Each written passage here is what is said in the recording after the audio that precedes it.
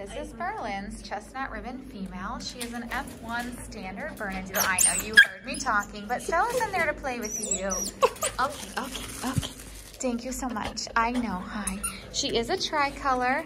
She has all three colors. She is an F1. Hi, okay, thank you so much for the kisses. All you want is to give kisses, don't you?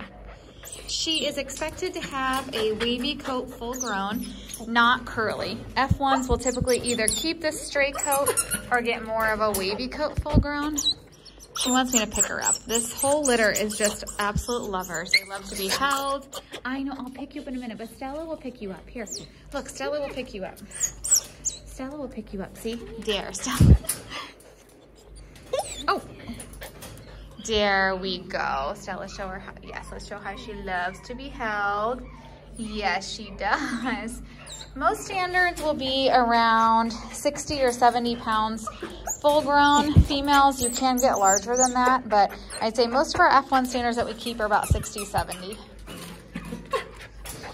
I know, she's ready to go home. Yes, she had her 9-week vaccines. Yes, she did. Yes, thank you. I know. Okay. I'll hold you in a second. There we go. There we go. All the loves.